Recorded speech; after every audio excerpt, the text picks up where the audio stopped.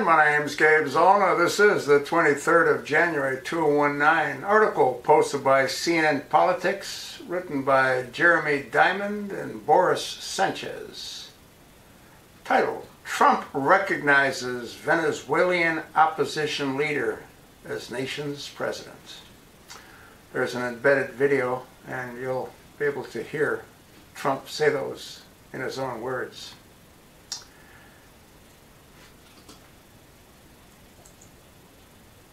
President Donald Trump on Wednesday announced that he is recognizing Venezuelan opposition leader Juan Guaido as the legitimate president of Venezuela. Quote, in its role as the only legitimate branch of government duly elected by the Venezuelan people, the National Assembly evoked the country's constitution to declare Nicolas Maduro illegitimate, and the office of the presidency therefore vacant. The people of Venezuela have courageously spoken out against Maduro and his regime and demanded freedom and the rule of law, Trump said in a statement recognizing Guaido as interim president of Venezuela.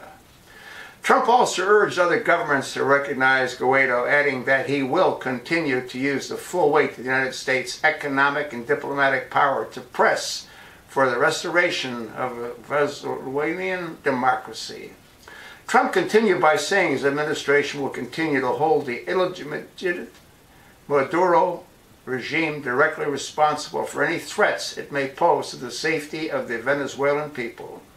The move comes nearly 2 weeks after Maduro was inaugurated for a second term that the U.S., dozens of other countries, and as well as Venezuelan opposition has decried as illegitimate.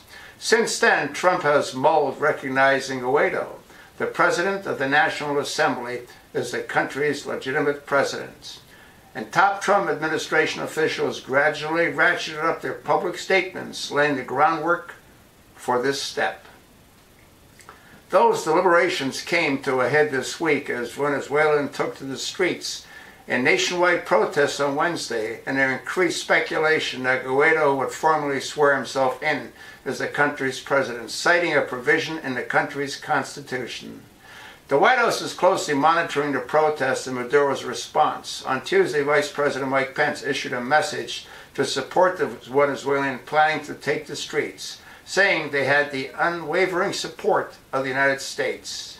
Depending on the severity of Maduro's response, Trump is also prepared to take a range of actions to punish Maduro, including possible oil sanctions, two sources familiar with the White House deliberations said.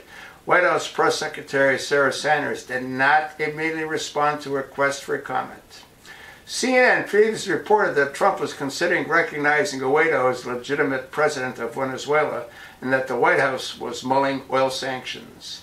Asked if the administration would add Venezuela to the list of state sponsors of terror, as several lawmakers have requested, a National Security Council official referred to a previous statement from NSC spokesman Garrett Markey, in which he said the U.S. was currently considering all diplomatic, political, and economic tools in its arsenal in response to the usurpation of power by the illegitimate Maduro regime. Trump, along with Pence and National Advisor John Bolton, met at the White House Tuesday with a delegation of GOP Florida lawmakers. Republicans, Senator Marco Rubio and Rick Scott, Representative Mario Diaz-Balart, as well as Governor Ron DeSantis, to discuss the matter, the congressional source said. Rubio said the delegation urged Trump to recognize Guaido as Venezuela's president. We encourage the president today to follow through with what he's already declared, which is that Maduro is illegitimate. The next logical step is to recognize the president of the National Assembly as the rightful president, Rubio told reporters after leaving the White House. The White House apparently did not invite any Democrats to Tuesday's meeting. The administration is by no means trying to make these efforts bipartisan, even if we are the lead on the issue, said Juan Pachon, a spokesperson for Senator Bob Menendez, the top Democrat on the Senate Foreign Relations Committee, who was condemned Maduro's regime. This month, Menendez introduced legislation alongside Diaz-Balart that would give Venezuelan nationals in the U.S. temporary protected status. Well, I think I'm going to title this video, Trump Says Bye-Bye to Venezuelan President Nicolas Maduro.